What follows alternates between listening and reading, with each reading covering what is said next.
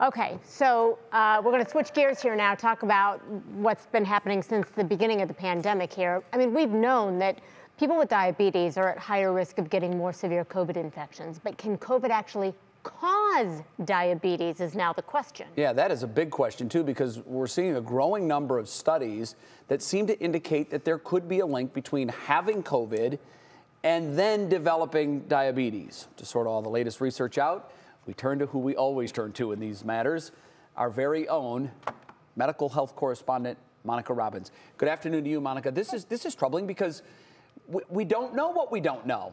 Right.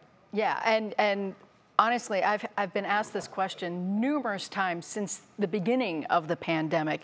And honestly, there's a lot we don't know. So the latest study found type 2 diabetes cases in kids jumped 77% in the pandemic's first year. Why? Well, in addition to COVID infections, remember, schools were closed, sports were sidelined, kids had more screen time, less physical activity. Of course, those factors could have easily contributed to the rise in type 2 cases.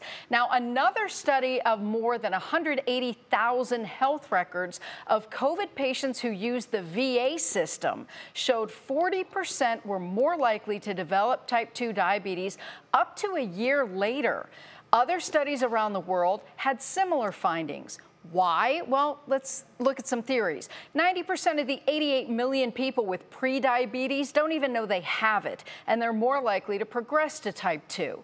25% of the 34 million people with diabetes have yet to be diagnosed.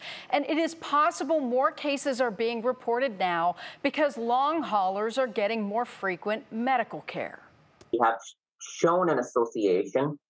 We have not shown any causation, right? So this is something that we are seeing that it kind of goes hand in hand, but we are not seeing, or we cannot prove right now that this is the cause of diabetes itself. Now, could COVID actually cause diabetes? Yes, it is possible. Inflammation from cytokine activation, often seen in COVID-19 patients, can cause hyperglycemia or high blood sugar. Then the treatment, such as high-dose steroids, can also cause significant insulin increase that the pancreas just can't handle.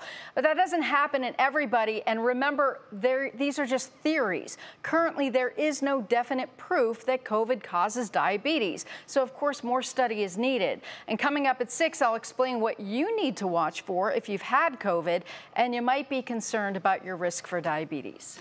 So we can't get past that 77% in kids in the first year of COVID. And 40% in adults. I have somewhat happy news, though, for you. Okay. When it comes to the 77% in kids, that was most often seen in the western and southern states.